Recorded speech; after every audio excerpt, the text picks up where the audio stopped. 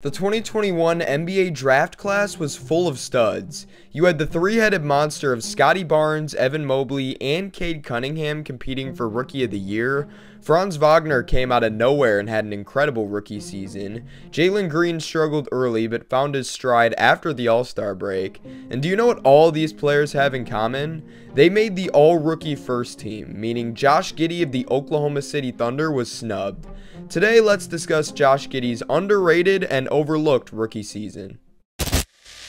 Josh Giddey was selected with the 6th overall pick in the 2021 NBA draft, and to be honest, my first reaction was why. Before the draft, all these different experts and scouts give us a scouting report of all the different prospects, such as measurements, strengths, weaknesses, etc. And I kid you not, people saw so many flaws in Josh Giddey's game, to the point where memes started floating around that his weakness was basketball. What do you mean breathe? Don't tell me to breathe. I can't be. Yo, bring me a shot. Bring me a shot. And after seeing all this negative Josh Giddey assessment, I took a narrative and ran with it. I overlooked the fact that he's a 6'8" point guard with elite playmaking and vision, and gave into a false narrative without watching film.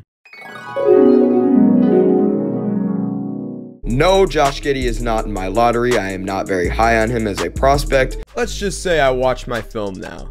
Anyways, people probably weren't as judgmental as I was with this pick, however it was still viewed as a reach. So when this dude came out and dropped 19 points, 8 rebounds, and 7 assists to go along with 4 steals in his 3rd game with OKC, yeah, he started to turn some heads. But this was only the beginning of a special rookie season, as Giddey went on to become the youngest player in NBA history to record a triple-double, putting up 17 points, 13 boards, and 14 assists on January 2nd versus the Dallas Mavericks.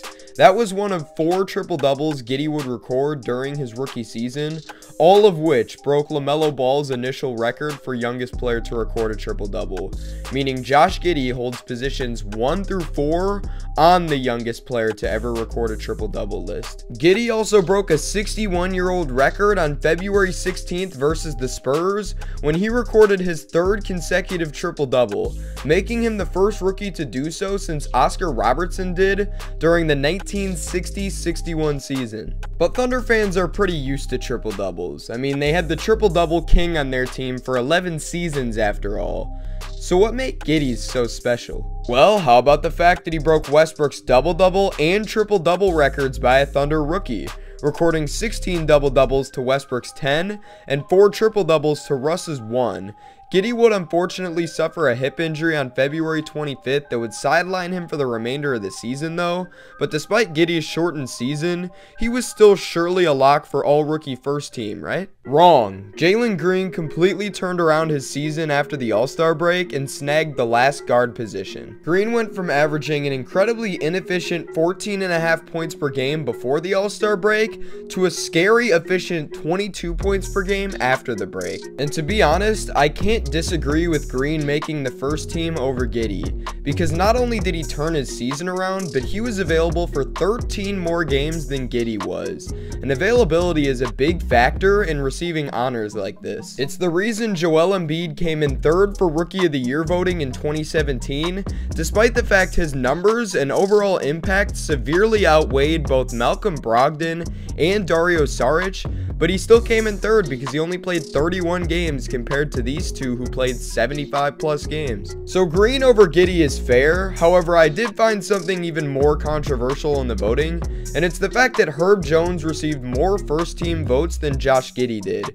I get that Herb played in 78 games and was easily the best defender amongst rookies, and even on his own team, but come on now, more first team votes than Josh Giddey, a man who broke multiple records during his rookie season? I'm sorry, but I'm just not buying that. Giddey should have easily received more votes. After he got injured, I think fans and voters just started to forget about him. But he's going to wake a lot of people up at the start of next season. OKC drafted Chet Holmgren 2nd overall in 2022, and the chemistry between him and Giddey already seems great, as not only were they a good duo in the Salt Lake City Summer League, but they've been seen together in multiple offseason runs, and I expect their connection to be there from the jump next season. However, Giddey isn't perfect. He's not a great on-ball defender despite his frame. Luckily for him, he has a very high basketball IQ and is solid off the ball, but he's also relatively inefficient as he shot just 42% from the field and 26% from 3 during his rookie year. But again, Giddey is a very smart player who does work hard, and I have no doubt he'll improve in those respective areas. I actually think Giddey resembles Jason Kidd in a lot of ways. Both tall, pass-first point guards who will never be perennial 20-point-per-game scorers, but they see plays before they actually happen. And if you don't believe me, take a look at their rookie seasons. Very similar numbers across the board with the same flaws: inefficiency and defense.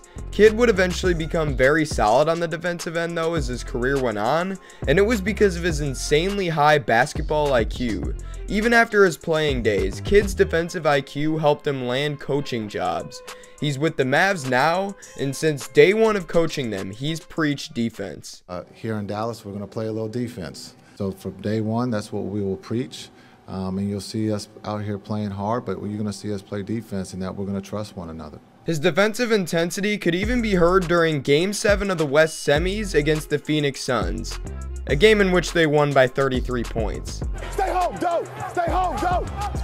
Tap, baseline! Tap!